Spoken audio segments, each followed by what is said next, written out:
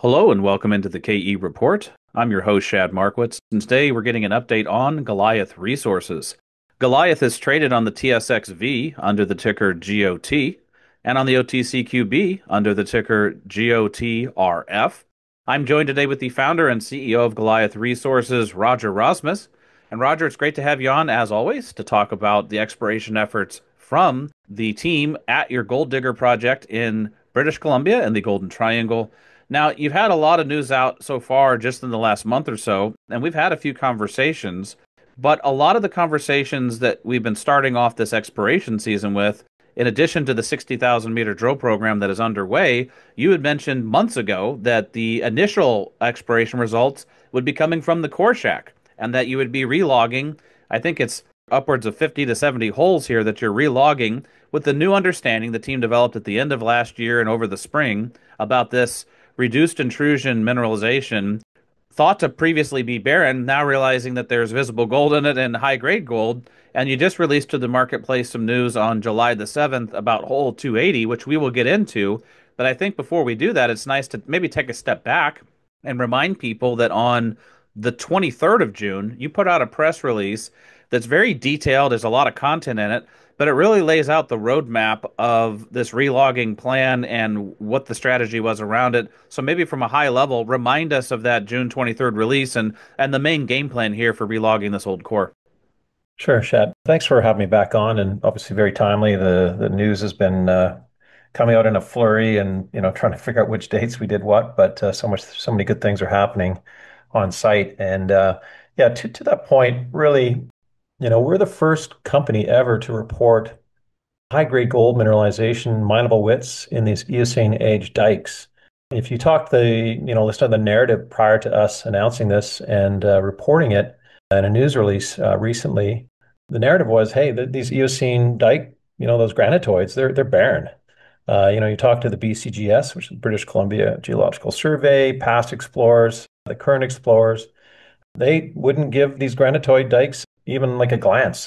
Hence, we had the opportunity to have first mover advantage. We acquired another 28,000 hectares of land to the south, which was wide open claims. No one wanted them because guess what? The thought was, why waste our time on these granitoids? Because, common knowledge, or certainly the thought was they're a waste of time. So, to that sense, we got lucky last year, finding high grade gold, bismuth, and moly within these reduced intrusive dikes, which is fantastic.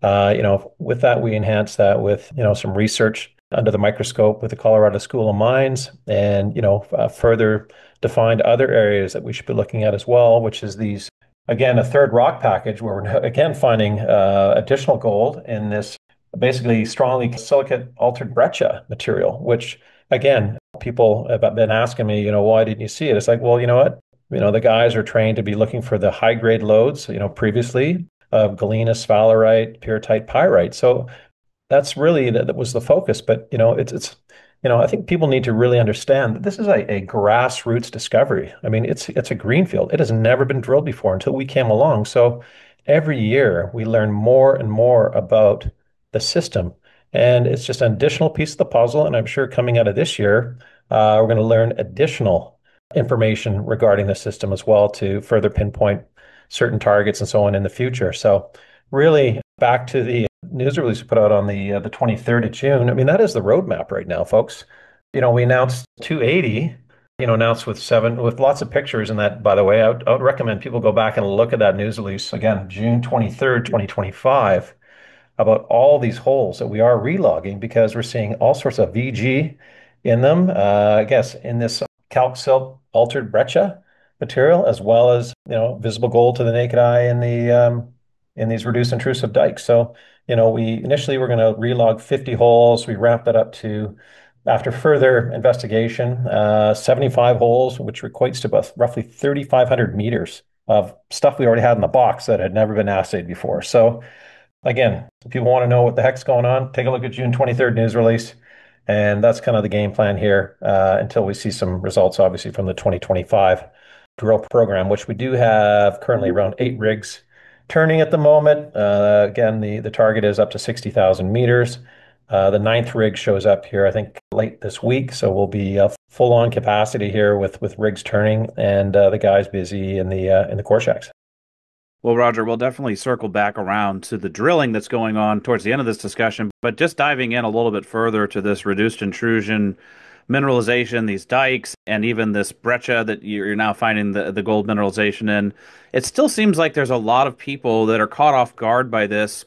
And I'm not sure why, because at the end of last year, you messaged in a number of press releases. I know we had a number of conversations about this new understanding that you were pretty sure this was a reduced intrusion system based on the telluride, the bismuth, the molybdenum, and that all those pathfinder minerals were leading you to believe that, hey, this is the kind of same kind of system that you would see like a Snowline Gold or like a Fort Knox. So it's that same kind of idea, a little different because it's in the Golden Triangle, and like you say, no one had ever looked for it here in this particular rock package before. But it's just interesting that you've been messaging to the marketplace for a while that you've been finding this reduced intrusion related mineralization. Then we go back to April where we had a conversation with Randall Karcher, the PhD student from the Colorado School of Mines that wrote the paper on it. And you mentioned the very first thing you were going to do. That was in April. You mentioned it in May when you got the team on the ground. The very first thing you were going to do is hit those core boxes and start looking for this kind of mineralization, and that you had photographed all the core as a company, and you were going through that with a fine tooth comb, and you had a lot of ideas.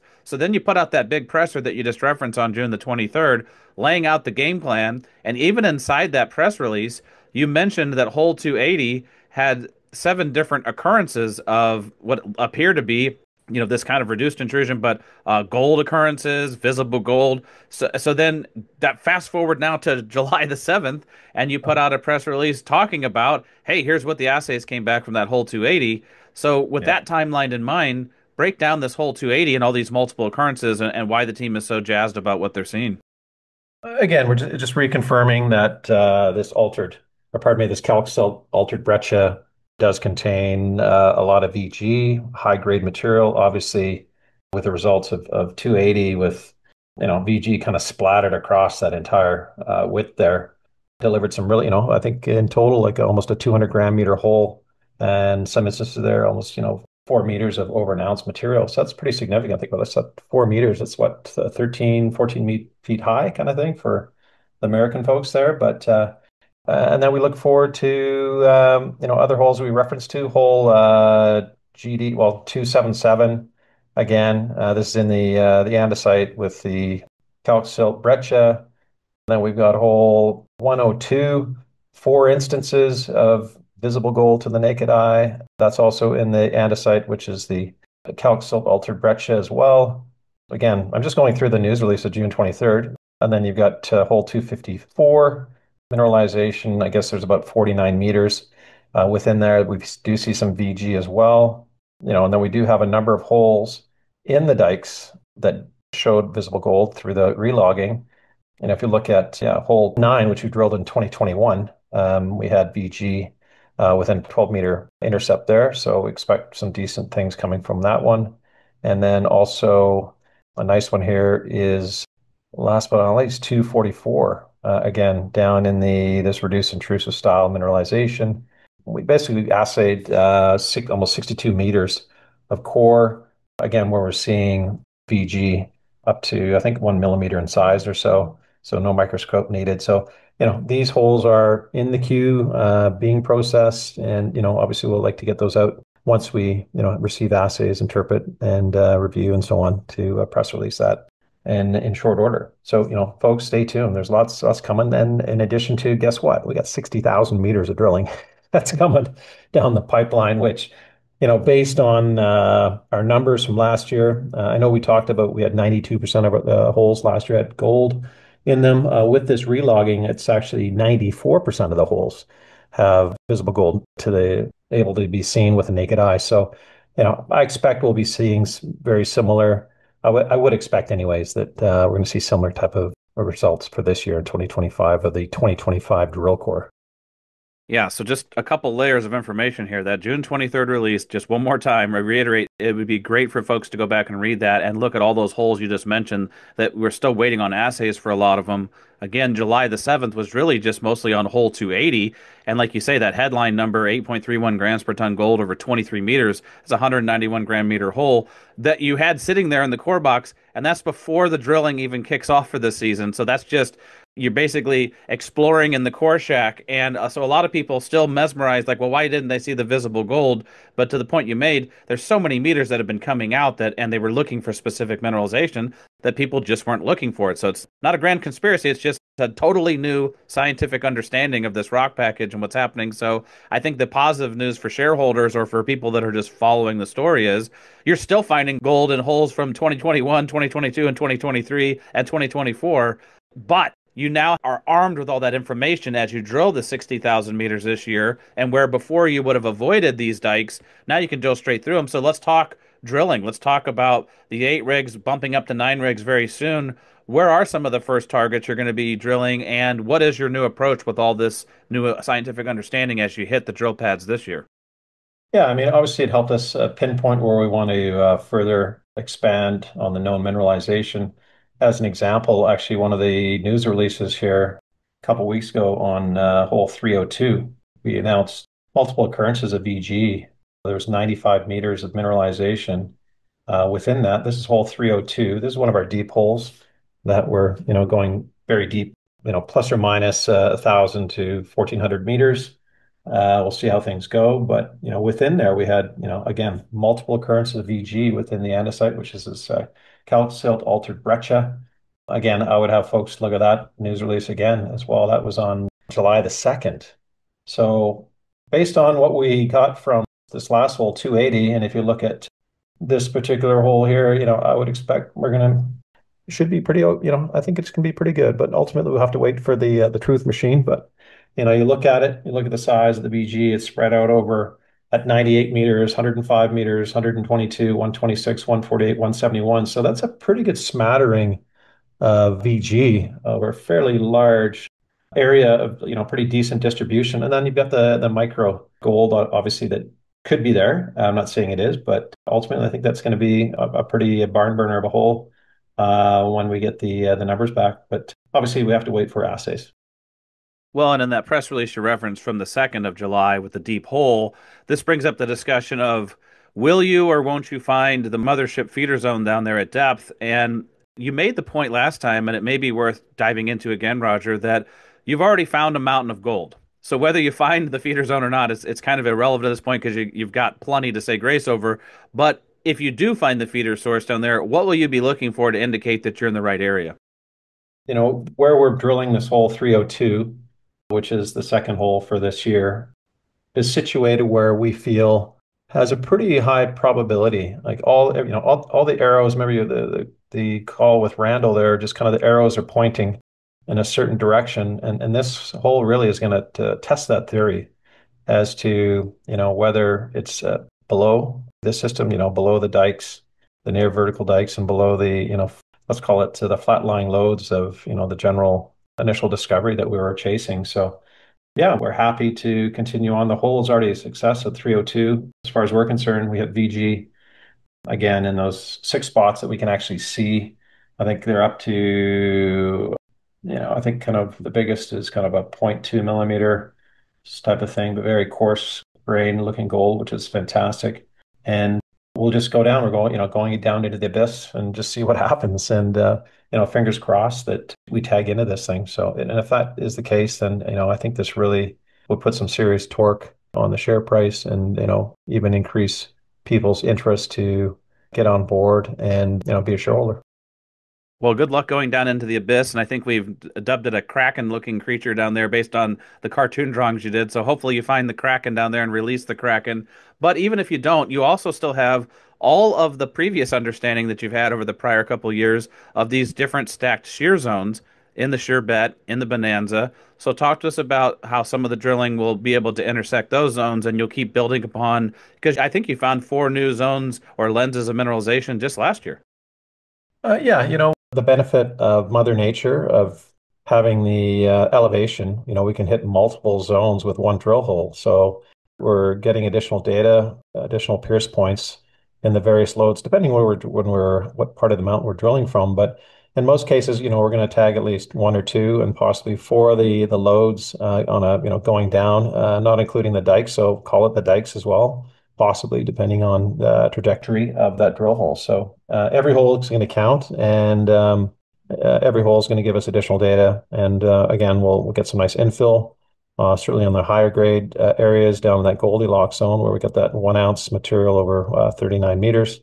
And hopefully, again, one of the targets for this year, or certainly focuses for this year, is to come out where we can, demonstrate a higher confidence that the continuity and predictability is there. Anyone can do a, kind of a back of the envelope calculation as to what that high grade Bonanza load or loads could possibly hold in a, potential future resource calc. Well, and Roger, we did have a couple questions that came in, and they were disappointed that last time we didn't discuss your plans to work with JDS Energy and Mining to look at driving in an exploration at it. And you also had mentioned when we talked about that, that was from a May 5th press release, so Cinco de Mayo. But you also had mentioned you've been exploring the idea of if you were going to put in a road for a development scenario, what that would look like. But correct me if I'm wrong, that's not really a this year kind of thing, that exploration ad. It's just something you're exploring with them. But we had a couple questions, so maybe outline what the plan is with JDS. Yeah, no, JDS, they're scheduled to come on site here next week, and they're going to be there for the first time to assess, the area, the topography, what have you, and, come back with a proposal. So, I mean, they're the mind building people, and we'll take a look at what they come back with. And, once we receive that report, then we'll make a decision as to, what the next steps are. As far as the permitting going and so on, it took us like a year and a half, I think, to get our initial drill permit for the 2021 maiden drill program, and under a year to get the extension out to 2029 with 199 drill pads. So I would expect, if we do go forward, it's going to be at least a year and a half, maybe 2 years just to get the permit. So, and again, it's all going to be about economics. Right now, we know we can drill from 199 pads anywhere on the property up to 2029. And, it's going to be just a matter of, where we're going to get the best value for the shareholders' dollar and create the most amount of value in the shortest period of time.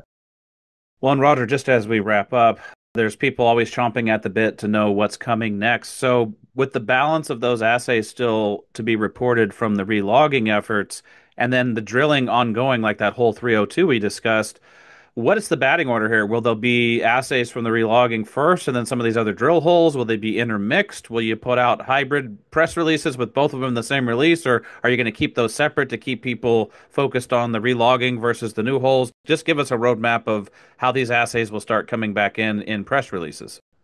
Yeah, I mean, the current plan right now is just to keep everything separated, not to confuse folks. And again, the roadmap is, and just the way things have been sent to the labs is, they've been already sent. I think the last batch went out maybe a week ago now from the relogging.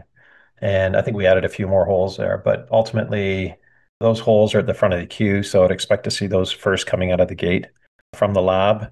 And hole 302, again, where we hit almost 96.5 meters of mineralization with, multiple occurrences of VG over that, from 98 meters all the way up to 172 meters. Again, I think we might see that one. That would be a solo release because obviously it looks to be a very rich in nature based on the visuals. So, but ultimately separate, just not to confuse. And 2025 drilling will have its own distribution teed up.